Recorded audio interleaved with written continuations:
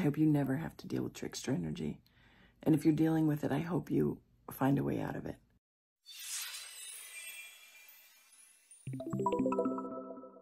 Hey, Constance Messmer here. Thank you so much for tuning in. Listen, it's like first thing in the morning for me. And I have to circle back to trickster energy. That video and content got a lot of comments to it, and I really needed to address some. I hate this subject, right? I just skip it. I skip those lower realms. I'm going to teach you how, and it's with intention. You know, that's how. With intention. You just recognize it and say, I have no time for you, and you rise above. But it was particularly the conversation on like entities and attachments, that little thread of conversation in there that got some people asking further questions and wanting more information. And I have to tell you that I don't think some people understand how serious this is, because some of the comments were like, just send them light and love, you know, they're all parts of us. And oh my God. Yeah, yes, we are all one. Yes, we are all one. But this is not a Jungian individuation thing where you incorporate parts of your shadow energy. This is recognizing and creating boundaries, because much like if someone came to me and said they were in an abusive relationship, or with someone that, or in a setting or a situation that was harmful or toxic, I wouldn't say, stick around and just spread your light and love. That'd be irresponsible. So the fact that some people's suggestions were to just, you know, be in that space of love and we're all one. Yes, we are all one. But when it is an entity or a being that doesn't have your best intention at heart, it is not your responsibility to transform them to light and love. That's why I go higher in those moments. I call on guardian angels.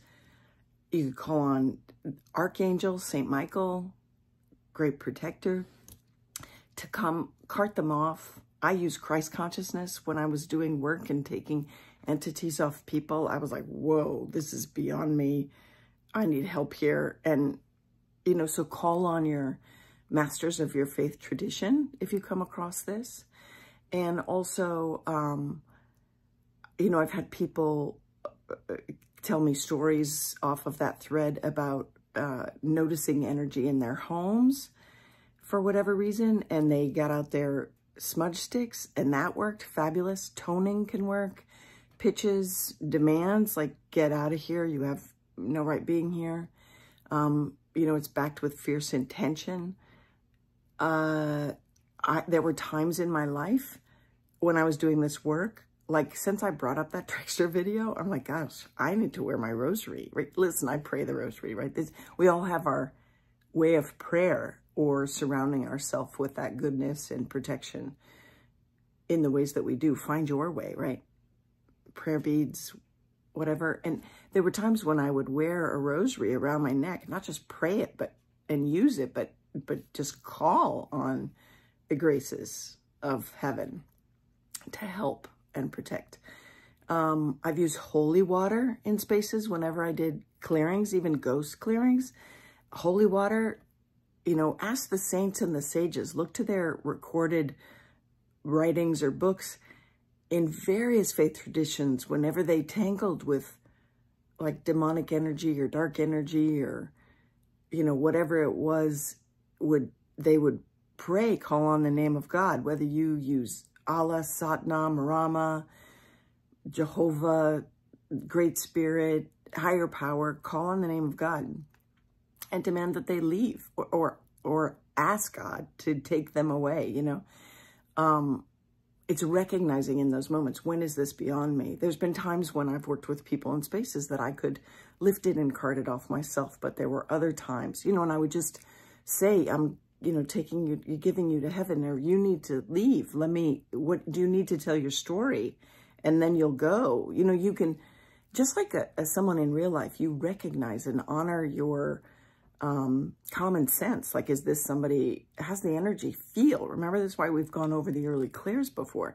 How does this energy feel to me? Is it safe enough that I can you know, is this just a wayward spirit that I can deal with on my own, or do I need to bring in the, you know, the higher ups? And so recognizing in those moments, not running in fright, because you're seeing it for a reason. You're dealing with it for a reason. And so, you know, using holy water to throw at them in their direction, calling on prayer, using your holy beads, calling on the name of God, all of these things, your angels to come in and take them, you know, all of these things. Now, why do some people tussle with the devil? The great saints and sages, you know, dark night of the soul, Padre Pio, many saints and sages tussled with the devil. When you come to do immense and incredible work, sometimes that happens. And I, by the grace of God, have not had to deal with it much in my life and in my work. And I am so grateful.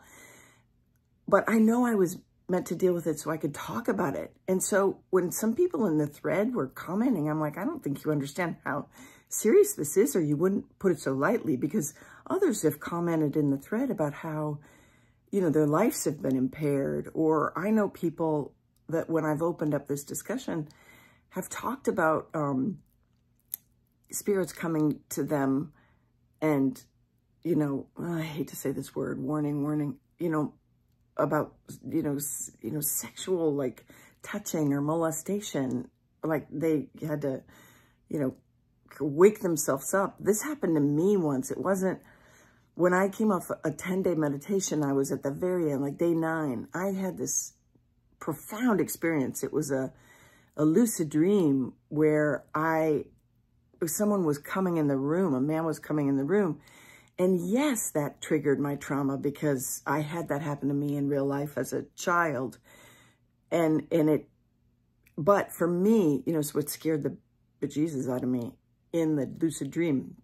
But for me, it was both and. It was coming to the awareness that the nadi, you know, it was a Vipassana meditation. And so these things were leaving out of my soul space. And that was one of them. But the fact that he was coming in the room, this entity in dream, you know, projection time, was so that I could say, get the bleep out of here. It was not about incorporating this or forgiveness or love and light. It was not that.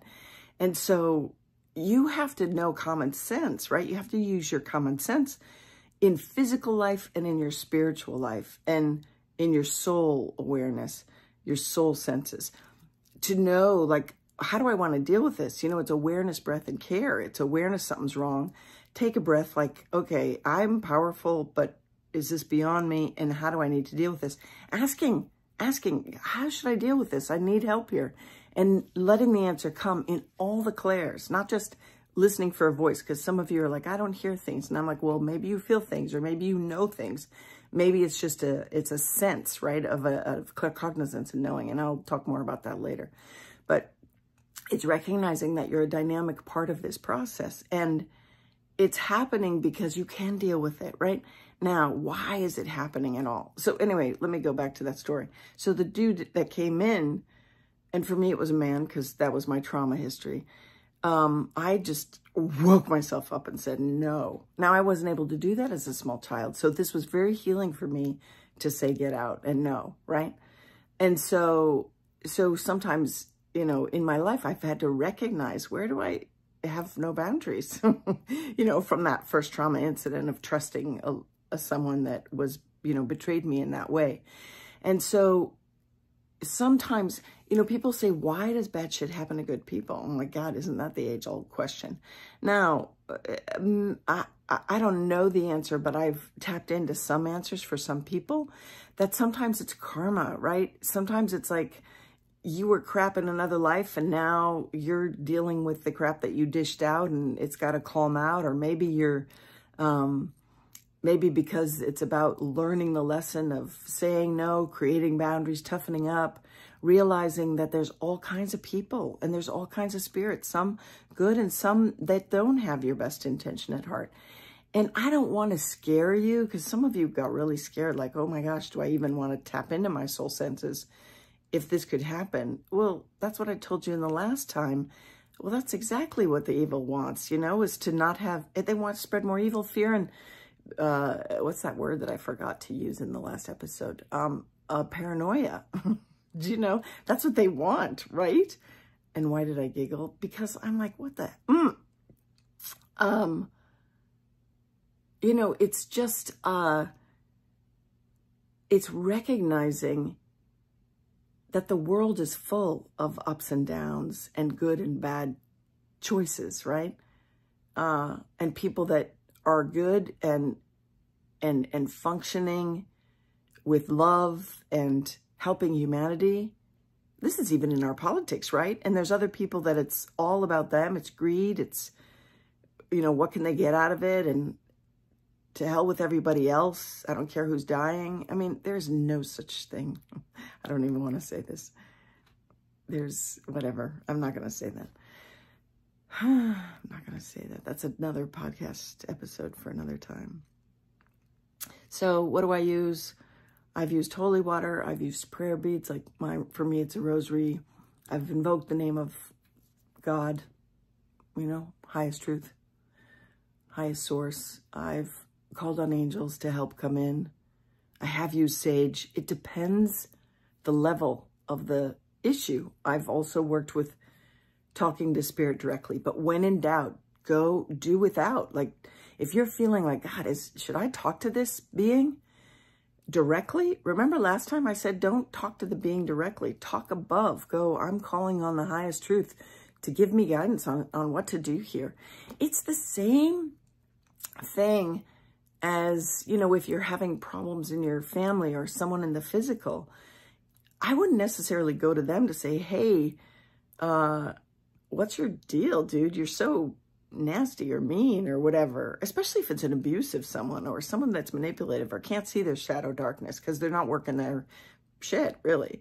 I would go higher and I would ask God or my guides and I'm going to work with you on getting your guide team together, who you can trust and how you discern truth. But I would go higher and say, what's the deal with them? And how should I handle that? You know, or even my own, you know, I'm calling on my own higher self to help me process this, not the part of me. Listen, when I was young and even, you know, I was such an idealist and I was really gullible and naive because I wanted everybody. I still see everybody's light. So I'm like, well, oh, what's the goodness here? What's the goodness here? Which is a great trait. I never want to lose that. But I have to remember that I also have to go, wait, what is their agenda? Because there's something not quite right here. And so where are they functioning from? Is it from this place of, you know, just ego mind filters or their own agenda? And I have to do the same with working with new guides, right? And this is probably not the place to say it, but I'm going to say it anyway. It's all, you know, people have asked, what about my tarot cards? Or what about my tools of divination? Divining truth. That's what divination, you know, what about my tools? Can I use those? And I'm like, absolutely. If you resonate with them and they help you kind of open up to the awarenesses, go for it. It's all about intention.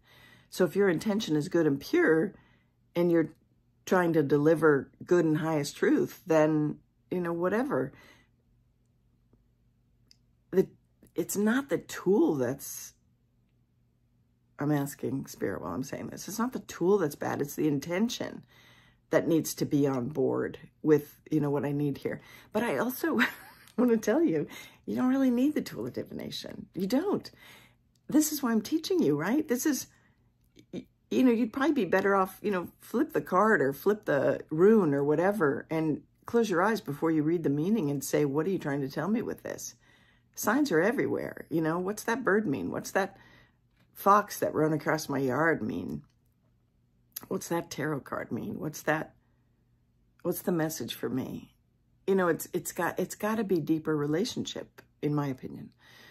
And so it's all about intention. If your intention is pure and wanting to get to highest truth, goodness, and light. Now, you know, some tarot cards are reversed, right? And sometimes life throws us crap to deal with. So what is that about? So, you know, it could be karma. It could be you working through your shadow stuff. You know, the stuff that you don't want to look at, the stuff that you were born into. Maybe you're the spark of light in your family, neighborhood, community world, you know, there are people that are lured by greed and troubles and, you know, not highest good and highest love source. You know, we see it all over the planet.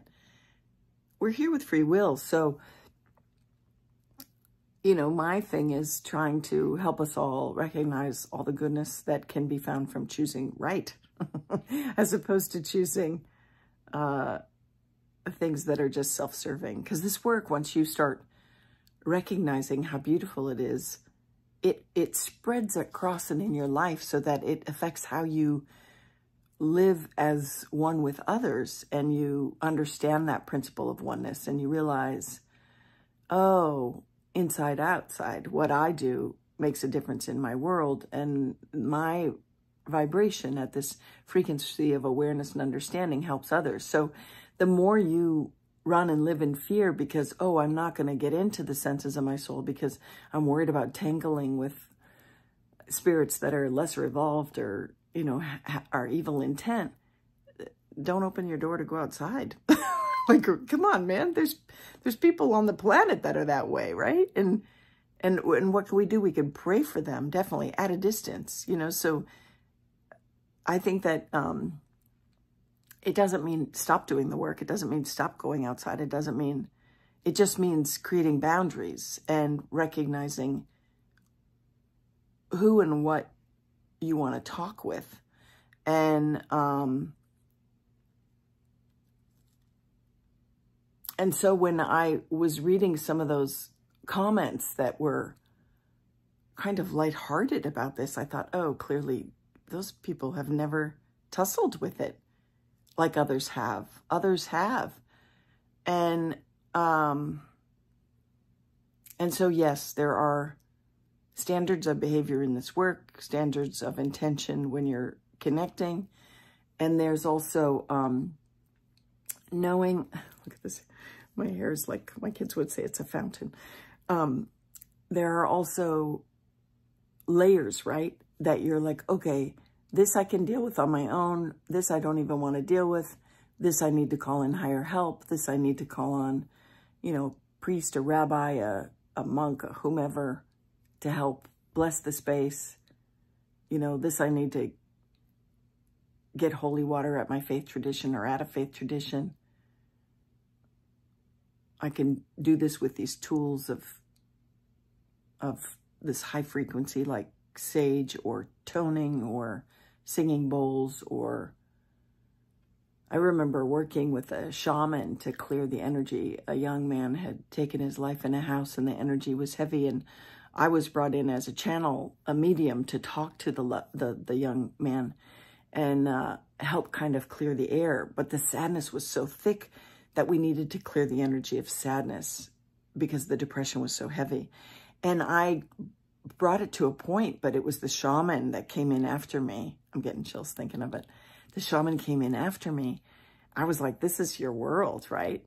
You know, who's skilled at those certain areas? And the shaman came in after me and did this amazing chanting, energy shifting, smoking, smudging thing. And I could feel the energy shift in the space. I was like, wow, this is amazing. You know, and then with the family was able to lift the sadness and still have the loving sense of what was good and light and true, and the joy that that child had brought them, that young person had brought into their world. It was just a different energy, right? And so sometimes what you're feeling is not just the presence of something, but the lingering effects of something or someone, something, because it could also be arguments taking place in that space. This is like, I could go on and on and on this topic, right?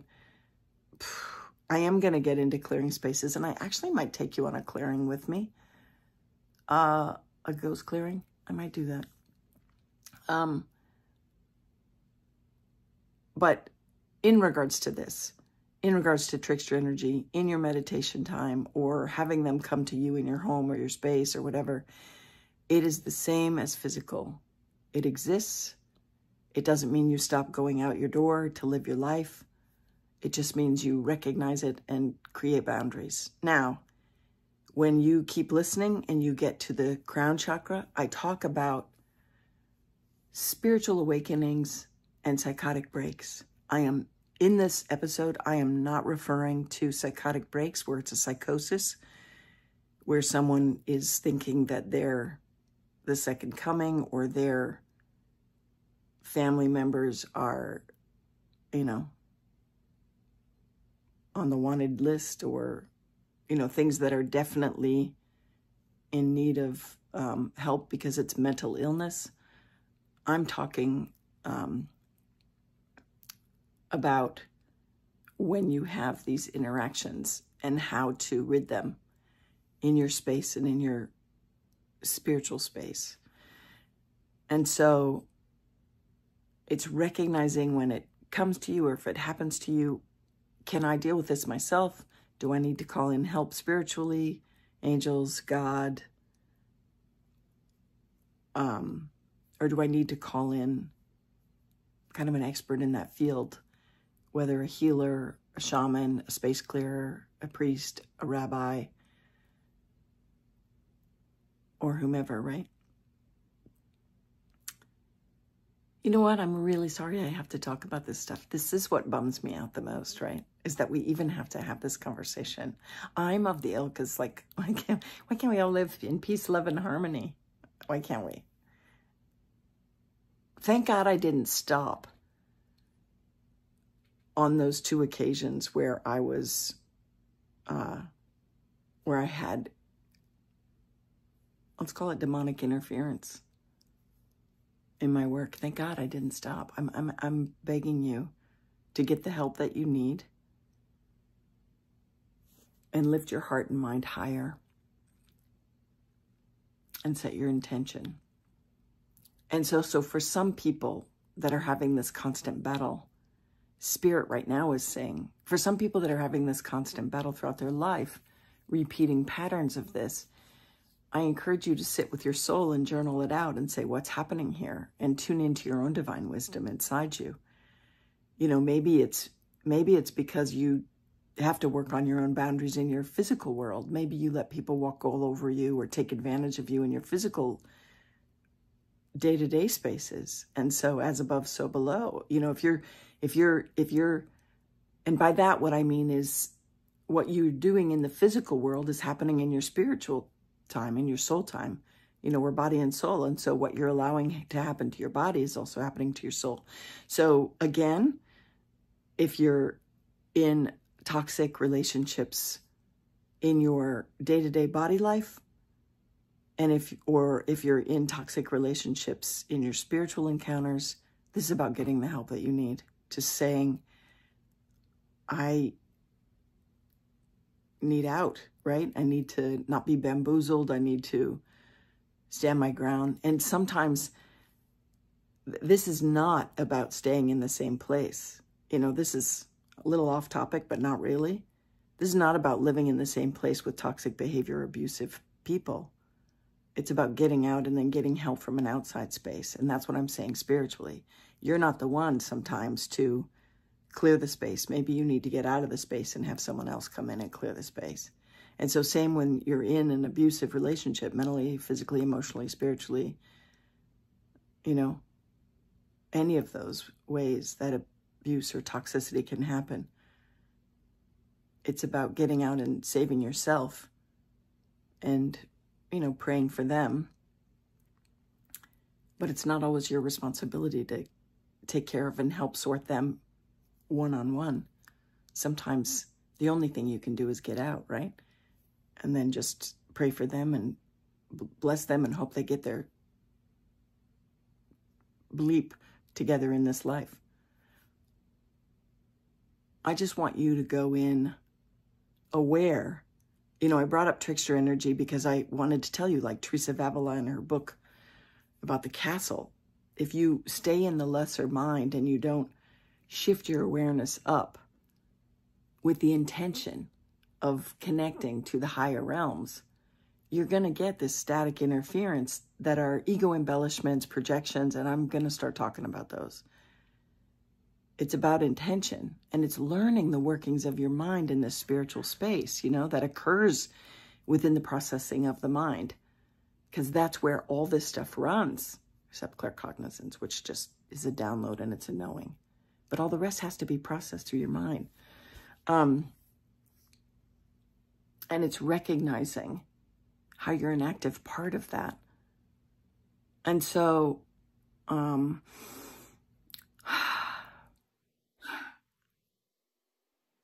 I was really sorry I had to bring that up, but I realized I needed to. I think any great teacher worth their salt would. Please believe me, I wanted to avoid it, but Spirit kept insisting. And then when I saw the comments of some of you that have been tussling with that energy or have tussled with that energy, I'm like, yeah, I can relate. Or healers that have worked on people with that energy that they've had to help release. You know, and how does it happen? Sometimes it's from our own trauma and things attach on, or sometimes it's from past life stuff, or empathics that pick up trauma in the home or take on the abuse, and it attaches as a thought process or an entity or a projection. But you don't have to put up with it, you know? So, and some people need therapy for it. You know, if you're in that hard place. Someone else asked, do I have to, you know, go on antidepressants, or do I have to get off my antidepressants to deal with any of this? I'm like, no, never go off any medicine that you're supposed to be on. You know, God talks to all of us. We can all get in touch with our angels. I mean, because they're around. I'm just trying to help you open up the pathways to do that. But in this trickster energy, I'm also trying to inform you that you don't have to live with it, that there's ways out, right? And sometimes it means, this is repetitive information. They're saying, say it anyway. Sometimes it means you can't do it on your own. So if you can do it on your own, great. If you can't do it on your own, call in help, whether in the physical or the spiritual. I mean, that's why I was called for ghost clearings. People couldn't get rid of the weird energy in the home.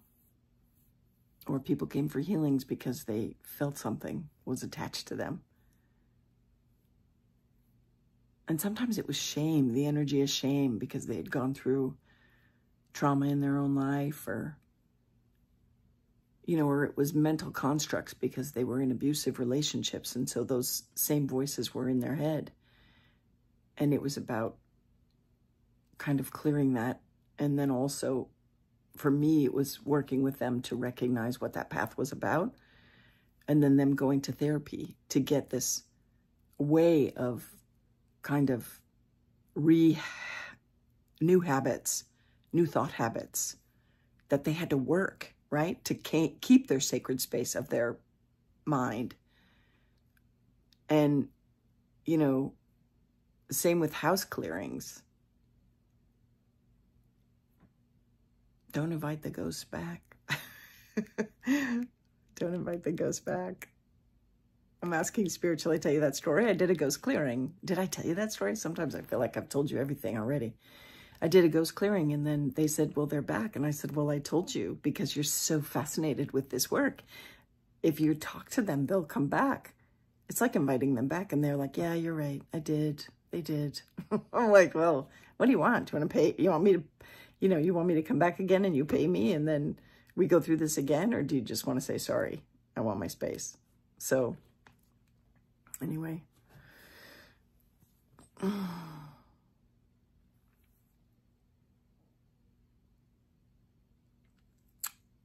Still asking if there's anything else. I hope not. You know, after I record, I always go, oh my God, there's more. I should have said this, that, and the other thing. But this is where I'm going to stop. I hope you never have to deal with trickster energy. And if you're dealing with it, I hope you find a way out of it. Whether of your own accord in holy water throughout everywhere or smudging throughout everywhere, prayers throughout the whole room, chanting, singing, toning, or bringing in another person that knows how to deal with it and work with it, to release it and get it cleansed and cleared. I love you. My heart goes out to you. Thank you so much for tuning in. Legally speaking, this podcast is presented solely for educational, spiritual, and entertainment purposes. It is not intended as a substitute for medical diagnosis, treatment, or the advice of a physician, psychotherapist, or other qualified professional. You should not use this information to diagnose or treat a health problem or condition. Always check with your doctor. Thank you. Thank you for joining us today. If you've enjoyed this episode with Constance Messmer, we'd like to encourage you to continue your spiritual journey with this next episode.